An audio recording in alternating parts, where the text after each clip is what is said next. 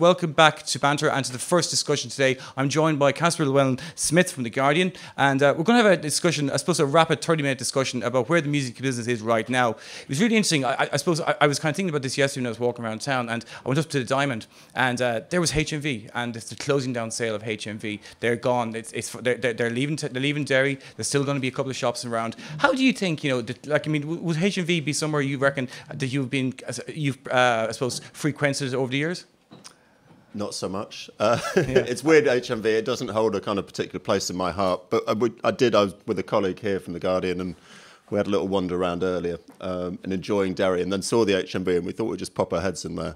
It's sad, isn't it? Well, I don't think it's that sad. You go in there, and it says it's a closing down sale. Everything must go. I'm thinking I'm going to save some money here and buy some cheap CDs, because I still have a CD player and I still buy things on CD.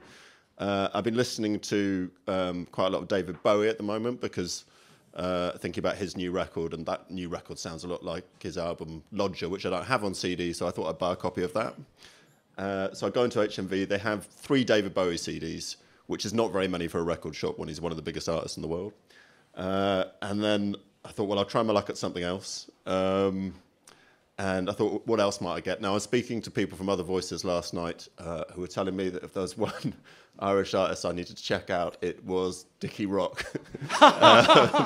And were teaching me all about him. Dickie. Spit on me, Dickie. We were trying this out yesterday. So I thought, presumably this guy has recorded some records in the course of his career as well. So I went looking for Dickie Rock as well, and I couldn't find any Dickie Rock. And they still had lots of CDs there. So the fact that they don't have the 2 things I was looking for wasn't a great sign in the first place. And it wasn't particularly cheap anyway. It's still cheaper on Amazon. So the end of kind of physical retail, it's a shame, for real proper record shops where you go and you walk out with stuff. I still buy stuff in record stores. I bought some stuff recently in places, a couple of shops in London I like, and you go in and you think, what the hell's that? Or they're playing something on the stereo. But HMV had just lost its way a long time ago. I don't mourn it. I feel sorry for some of the artists, because lots of artists still derive a large part of their income from sales of CDs, and it's going to make it even harder for them. But then again, while the whole HMV falling apart narrative was going on, there's also, I suppose, that story which has been in the music business either for so long about the likes of Spotify and the likes of Deezer and the royalties they pay. From your point of view, you've kind of saying there you don't go into record shops anymore. You're probably streaming your stuff or you're buying its downloads. Do you kind of think something like Spotify it has actually replaced the physical shops by now?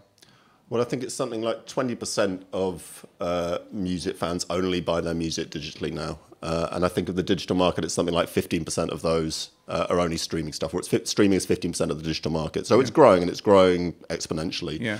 And it's quite good value, Spotify. You can get it for free. There's a few ads, but it's got a pretty, it's got a more comprehensive catalogue than the local branch of HMV. And it's quite a convincing business model. It's been interesting to watch the kind of dance between them and the major labels, but I think certainly Universal now, who are the biggest label in the world and something like 30% of the market globally, they seem to be embracing it, because traditional music companies have lost their business model because of the internet, and they don't know what they're doing. They're floundering around. They're trying to find a purpose. So anything that provides a kind of stream of income or a trickle of income is quite good news to them. Yeah. So I can see that it's the future. Actually, weirdly, to go back to David Bowie, Bowie said, 20 years ago now or something, talked about how music will become like water, and it will become like a utility that you turn off a tap and it's flowing there and it's everywhere. Now, water, you don't think about paying for it because it's just water. You turn on the tap and it's going to be there. But of course, you pay your rates, and it's there is a cost to it. But it's just become ubiquitous now. It's weird. It is weird, for people who've grown up with records, divorcing themselves from the idea of owning something and something that you rent. And it's kind of weird to think, who was it? There's some big American star was complaining. Bruce Willis was talking about suing, I think, iTunes. You'll remember this then.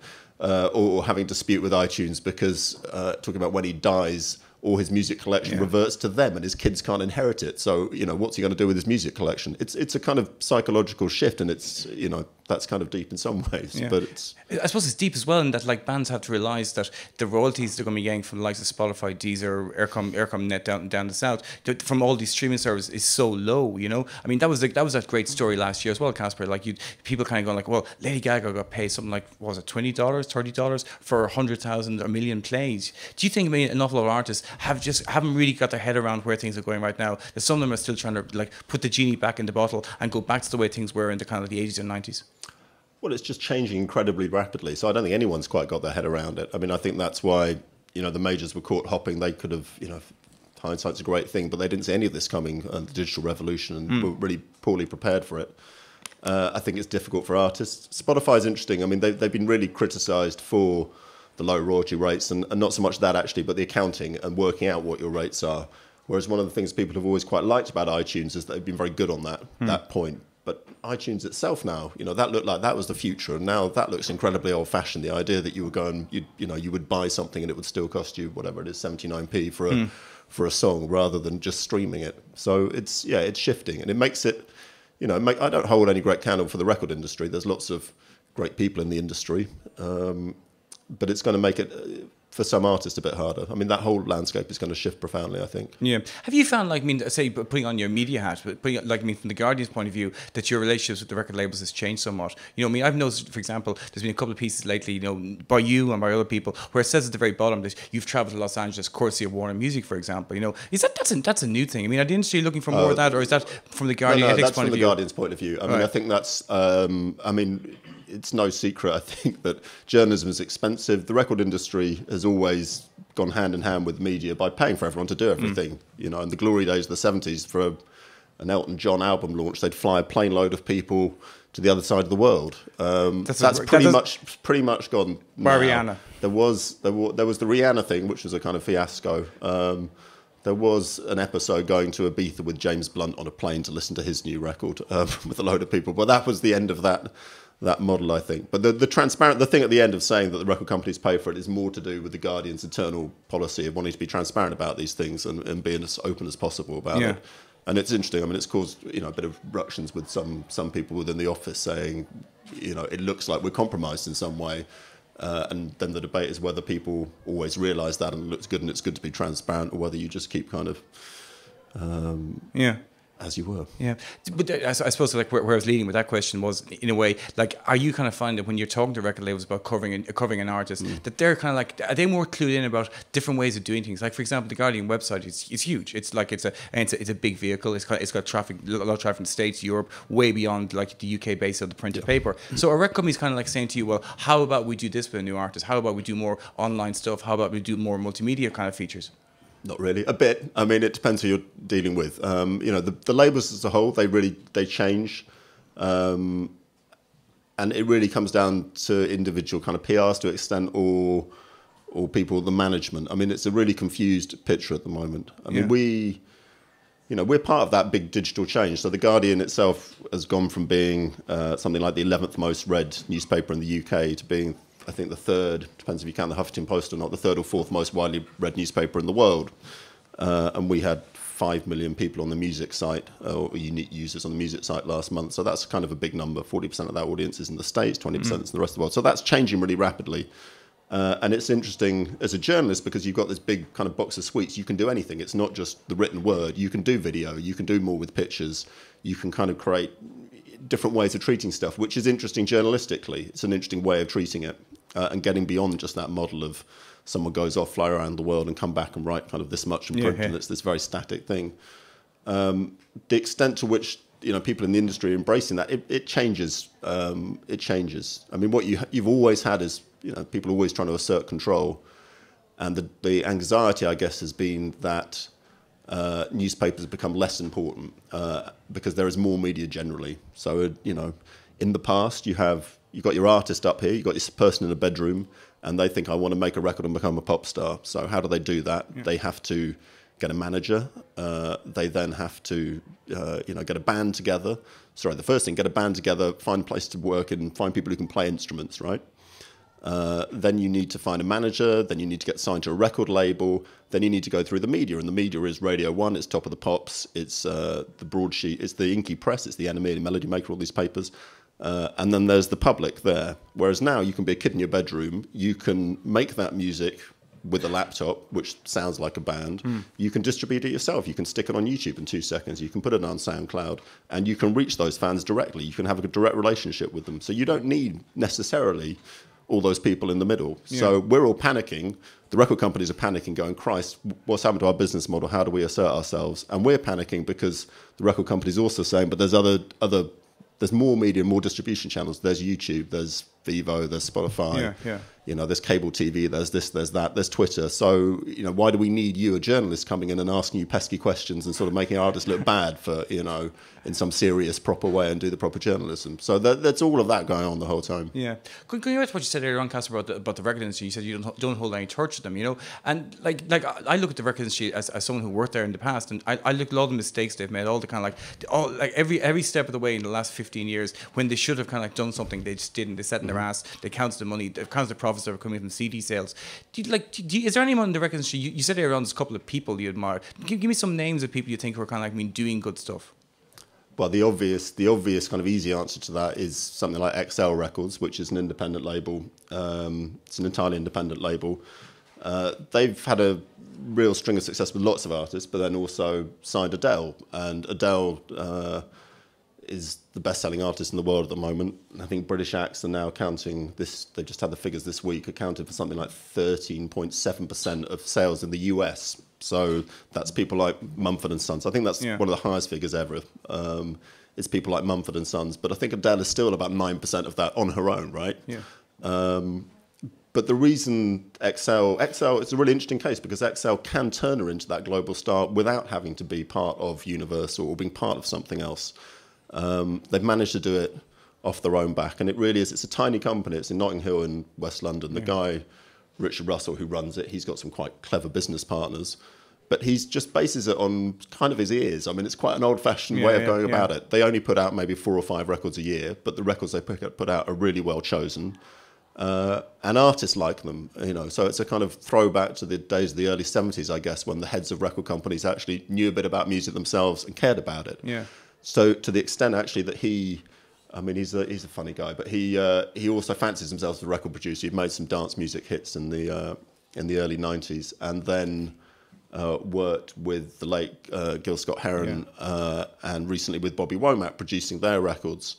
And Bobby Womack, what's Bobby Womack, in his 70s or something? Yeah. He's been around the block, right? And started to make this record with Damon Albarn from the band Blur. And this other guy, Richard, was there, who was being told that he was going to be producer. And then it was only halfway through the process, apparently, that Bobby Womack realised this guy wasn't just the producer, he was also the head of the label as well. And that kind of freaked him out and said, you know, he hadn't seen that for 30 years in the business. Yeah. So some of it's quite old-fashioned. It's, you know, having confidence in your taste and having a pair of ears. Exactly. And, like, you know, you said there as well that, like, XL only releases a certain small number of records each year. So, I mean, that you're kind of saying he's got ears, he understands music, he understands artists, he's artist-friendly, small number of artists. I mean, maybe I'm dumb, but my question here is, like, why don't other labels copy that model? Well, I don't know. I mean, it's always been a completely inexact science, though, pop music, because it's incredibly subjective. It's, you know, it's based on people's personal taste. The industry's always worked by signing 10 things, throwing them at the wall and seeing which one sticks. And that's great for that one artist, and it's terrible for the other 9. And in a way, not much has changed. Although, what's interesting now, I guess, is that the big labels are being more demanding of the artists in the sense that they're making them prove themselves in the first instance by going out and creating a fan base. Now, in the past, you do that just through touring relentlessly, but now it's as much about your social media profile. So it's, you know, it used to be about MySpace, and that's kind of come and gone, but now it's about how many Twitter followers you've got. It's about your Facebook profile. It's all that kind of stuff. And they're looking at acts to see how much of that they've got in their bank already and how big a fan base they're bringing with them. And they might have put out a couple of records already or released them digitally. And they sort of tested the waters before they come in at the next stage and really start, you know, chucking the big machine behind it. You mentioned touring there, Caspar. I mean, and that's something that just come much more and more, I suppose, important to a band's bank balance in the last couple of years. It used to be that a band would tour to sell the record. Now it seems they're putting out records to tour. You know, have you noticed kind of like, I mean, from like going to festivals, watching how festivals have, I suppose, increased in profile and increased in importance. Like, is it noticeable from your position on the Guardian music desk that live sector is taking over in many ways from the record industry? I think it comes and goes. I think a couple of years ago, that's what everyone was saying, that it's all about live music now. And the market is really saturated. I mean, you can't move for music festivals these days. And so whether that, it looks good at the moment. I think part of the problem also is there's so many of them and there's not enough talent to go around. Yeah. One of the problems you've had is how bands develop. And it's quite hard to think of big British bands who've come along in the last 5 years who are capable of headlining a Glastonbury or capable of headlining a Reading and Leeds. I mean, there's Coldplay, but that's more like 10 years now. The band Biffy Clyro, who I really like, they've just been announced as headlining Reading, but that's been 10 years of really hard work, and it just takes a long time for people to establish themselves. Once they're at that level, they kind of can't take the foot off the gas. So, you see quite a lot of instances now of bands, almost killing themselves. The band Kings of Leon, they're putting out a record every 18 months or something. It's the same record. And it's the same record. And they're playing all the festivals and they just don't take their foot off the gas. And, I know there's been problems within that band and it doesn't surprise me at all. Yeah. Because I think people's attention spans, have been hit by the internet. I mean, I remember speaking to Peter Mensch, who is now more famous as being the other half of Louise Mensch, the erstwhile Tory MP, dreadful woman, and he's a fairly dreadful man, but he is a manager of several big American bands like Metallica, and some smaller ones here now like Foles as well. But I remember talking to him. Foles, did he? Yeah, this was 3 or 4 years ago. I was talking to him, and I said, what's the secret of your success? And he said the secret of success is to have managed bands before the internet, because after the internet, people's attention spans go, and because you can stream stuff, because you're not actually investing in the band by paying whatever it is, even 79p to download the thing. If you're just streaming it or whatever, people's allegiance to groups is lessening, I think, and that makes it much harder. So it's harder for bands to kind of get up and establish themselves in that way. Yeah. And I think that'll have a knock-on effect on festivals in a few years' time when people are just bored. But also, it's also going to mean as well, Caspar, we're going to run out of bands because eventually acts like Elton John, Bruce Springsteen and Metallica are going to die. Like it's a fact of life. They're not going to live forever. There's a piece in the paper, in Billboard during the week, I think it was like 7 of the top 12 tours in the States were by heritage acts. And when those acts die, they're not making them anymore, so it's going to hit the industry at that stage. When you were talking there about bands who, but that doesn't bother. Does that bother you? It doesn't bother. I mean, I think it bothers me as a Springsteen fan. But like, I've seen Springsteen so often at this stage, it doesn't matter. I know the shtick. It's a great shtick, and it's why people buy tickets to it. But you're right. But what happens though is that right now is that there's been an industry built up based on these heritage acts, and especially the festival, the live side, those big gigs like at Hyde Park, those big gigs used to be at Stormont Castle. They're all kind of like dependent on those big acts, the Elton Johns, the Springsteens, the Owl Lads. And when they go, that's part of the industry goes. So maybe what's going to happen is the industry's going to be reinvented by death. Could be. I mean, like, I don't mind about those big acts going. I mean, I've got a real problem with bands. I mean, don't start me on this. You get me a drink inside me tonight. But a band like Coldplay. Can we get a pint for Caspar, please? Who I can't stand because their music, I mean, it's really well constructed, but it's constructed to be played in stadia. That's what it's for. It's constructed for that space in the same way that the great pop music of the 1960s was made for radio and this new form of communication that came along, and those songs are made to sound really great on the radio. Coldplay are made to sound really great in a stadium, and to me, I'm just not interested in seeing a band like that in a stadium. It just feels boring to me because it feels too knowing, and there's this whole pretense about it being kind of authentic and meant, and it's just a big industry con. Yeah. I suppose the other thing coming from the live side as well is, and you sort of like mentioned earlier on as well, is that now record labels, when they sign an act, they want a part of the live earnings as well. They want part of the whole package. You were talking about they're looking for their social media status. Yeah. They were looking at Clout.com probably to see what their reach was, but they're also looking for kind of like a share of the live fees. And it strikes me that like as record labels expand into all these kind of new areas in many cases they don't know nothing about, that we're reaching a stage where the record labels that are left are just going they're fooling themselves. You told me not to do any homework, but I've done some homework. Right? I'm going to read one thing because I couldn't remember it. But this is an interview with Lucien Grange, who's the guy who heads up Universal around the world. British guy, well-meaning, all of that. But he's talking about how their industry has been hit by the internet and it's completely destroyed their business model. It used to be really simple. They signed acts, they made records, people bought the records. It's a bit like newspapers, right? Yeah. That's all gone now. And he's saying part of the transformation, the future of our business, is we're deriving income in all sorts of different ways from all sorts of different parts of the copyright and content chain. And that's the interesting bit. It's the copyright and the content chain. You know, before they didn't really have a huge interest in a lot of the kind of ancillary stuff. But increasingly, you know, if you sign with a label like Universal, you're signing away all your rights, which the job they'll do for you is to exploit those and squeeze them in ways that might make you money. But you are signing away a large part of everything. So, I mean, and this is boring, right? But, it means, for example, that at Other Voices, we're live streaming on the Guardian website all 3 nights, but we can't stream one of the acts because they're signed to Universal, and Universal, I mean, this is between Other Voices, I think, and them, and not on us, but we have the same problem at the Guardian. We can't work filming acts on Universal because Universal insists they retain the copyright and everything. And you tell this quite often to the bands or their managers even, this is the point. And they can't believe it. Yeah. And they say, no, that can't be the case. And you say, well, go and, they said, we'll work around it. We won't tell anyone. And you go, well, it's fine for you to say the internet. Go and check the small print. They check the small print. They come back and they go, oh, you're right. Sorry, we couldn't do it. You know. And it's just a very inflexible policy, that, because, I mean, I'm certain that for lots of the bands we're interested in, they're small, they're emerging, we're giving them a platform. It's kind of feels quite straightforward to me, that. But if it's our people filming it, we're doing it, it feels straightforward to me that it's our copyright. But it's, we can't work with them at all. So it just gets messy, and it's not in anyone's interest then. Well, it's not in anyone's interest. It's certainly not in the band's interest. Do you think in many cases, bands are totally and utterly naive idiots, that they sign these contracts? You've met musicians, right? Yeah. Yeah.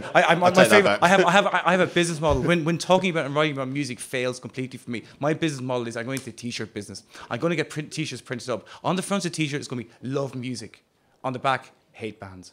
Bands, and it's any musicians in the room. I'm sorry for insulting you, but no, listen. The point. No, I was being facetious, but the point is, I think if you're a musician and an artist, you shouldn't have to be a business person as well. The whole point, you're offering something else to the world, and it's in society's interest to protect you from that to some extent.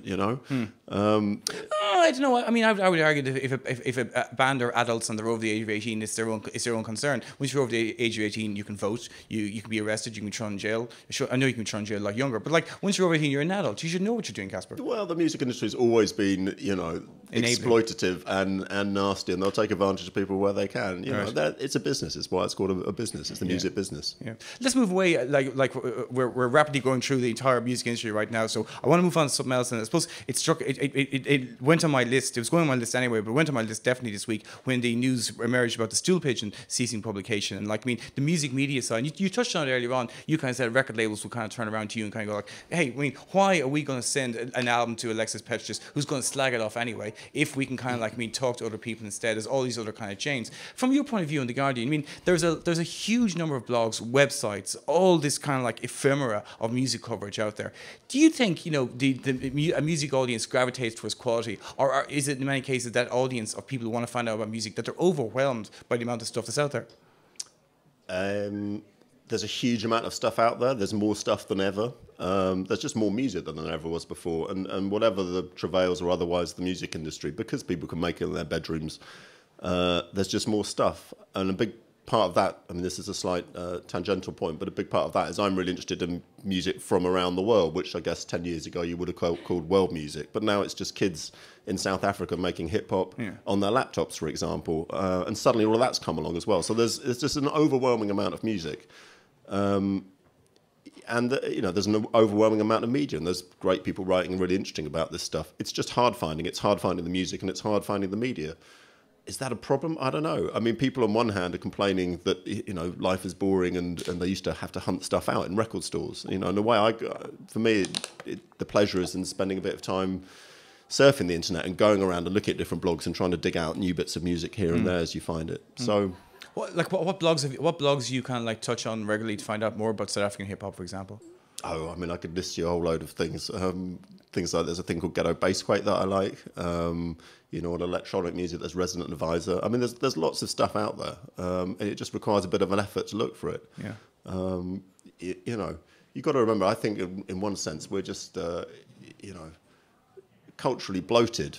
Something that annoys me is people always get really upset when I say this, but something like Six Music on the BBC, I just think it's outrageous that Six Music, there's this huge campaign to save it. Yeah. It's like people my age who've grown up in music, we don't need to be spoon-fed this stuff. We can easily go off and find all that stuff out there with a little bit of effort ourselves. So that money, I think, should be spent on local radio around the UK or on something which isn't just more kind of culture for people who've got plenty of it already. I think there's loads of stuff out there if you're prepared to put a bit of effort in and try and dig it out. Yeah, but in many cases, a lot of music fans have just given up in many ways because there's so much stuff out there. You're talking about a cultural bloat. That amount of new music that's out there, they've just given up. They've seen the stop sign, they stop. Well, the problem is it's not, I suppose there's a question of whether music is going to be the big cultural motor force that it was for a large part of the 20th century. I was rereading a bit of... I can't remember the name of it, the 17 or something. It's a book by Bill Drummond, who used to be in the band the KLF, who are also famous for burning £1 million. And they had that huge run of singles with the KLF, and they kind of effectively walked away from the music industry. And he's someone who thinks about it a lot and writes about it a lot and is very entertaining. And he says he thinks that it's sort of the end of that historical period when music was so important. And I can see that, those big kind of identifiable cultural trends of you had the hippies, you had the punks, you had, even rave. Since then, there's not been any one real strong youth movement that's come along and sort of put its foot down, because it's all everywhere now. And all of those things are instantly accessible and everyone can discover stuff for themselves. And all that culture has spread and become more diffuse. It's much harder now for something to kind of really stamp itself and to have everyone in the country, for example, sitting up and taking notice. Yeah. And it's because suddenly, I remember when, with the Manchester bands in the early 90s, the point at which Happy Mondays and Stone Roses got on top of the pops, that was just so exciting as a kid because you never saw those bands there. So the fact that they did it on the one place that everyone saw music and talked about it was incredibly exciting. Whereas that stuff's just 10 a penny now. There isn't top of the pops. It's everywhere, and everyone is it's just a bit of a mush now. Yeah. Final question, and thank you very much for your time, Caspar, and thanks for a good rattle through the music business. I mean, for someone who said this wasn't your forte, you've done really well. But I suppose that, it kind of, I want to bring it back to something we kind of talked about earlier on, just in terms of record labels. Does it strike you as unusual at the moment that record labels are still signing bands to huge lucrative contracts? That there's bands, there's a couple of bands playing here this weekend, like Soak and Little Green Cars, who've been the subject of, or are the subject at the moment of, large chases from record labels. Does that strike you as kind of totally wrong-headed, or are you kind of going that's further proof that the music business done their ass from their elbow?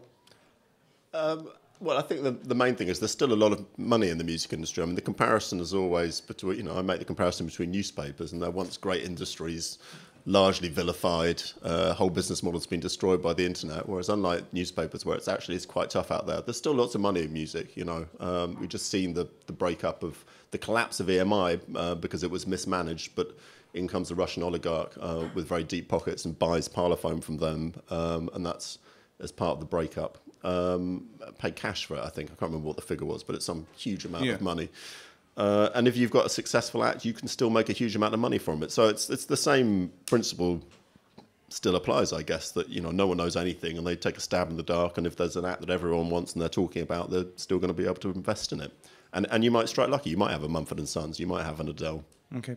The final question, and you mentioned earlier on, you mentioned kind of the South African hip hop act, or whatever. If you were to kind of tell people here one act they should check out, one new act they should check out. Oh, God. No, and I'm going to talk for a bit now, so you can think about it. So like an act. I'm not looking for an act that's going to be next Biffy Clyro or Mumford and Sons or that, but an act right now, a new act that people here might know that's exciting you right now that they should check out. Who would that be? And that's enough time for anyone to think. So I mean, an example of the way in which all this stuff is fractured is every year in the Guardian at the end of the year we ask all our writers and people who occasionally write for us, quite a large number, to come up with lists of their favourite albums. And then one of my colleagues said we actually need to do this as a proper democratic vote. I'm just saying, look, we'll just pick the one I like most and we'll stick that at the top. He's going, you can't do that. And in fact, my favourite record of last year didn't even make it into the top 50 because there was such a wide choice of things. And that was a record by a band called The Very Best. They are two guys. One is a Swedish producer who now lives in a block of flats overlooking the Olympic Stadium in London, and the other guy is a Malawian singer who they met in a junk shop in London. The Malawian guy now overstayed his visa and isn't allowed back into the UK, and there's a bit of fuss around that whole thing. Anyway, they make this kind of future-sounding, I don't know what you call it. I'm really bad at describing music, right? I'm hopeless at it, and I find it very hard to describe the noise they make. It's sort of pop music, and it sounds very modern. It's really approachable. You know, it's a kind of, if you like Gracelands by Paul Simon, you might like this. It's kind of, it's fun and it's upbeat music. It's electronic. It's mixing that tradition, though, with something which sounds really traditionally, I was going to say African, but it's probably not African. It's Malawian. So the very best. And the album is called MTM TMK or something, which stands for More to Malawi Than Madonna's Kids. Caspar Llewellyn-Smith, thank you very much.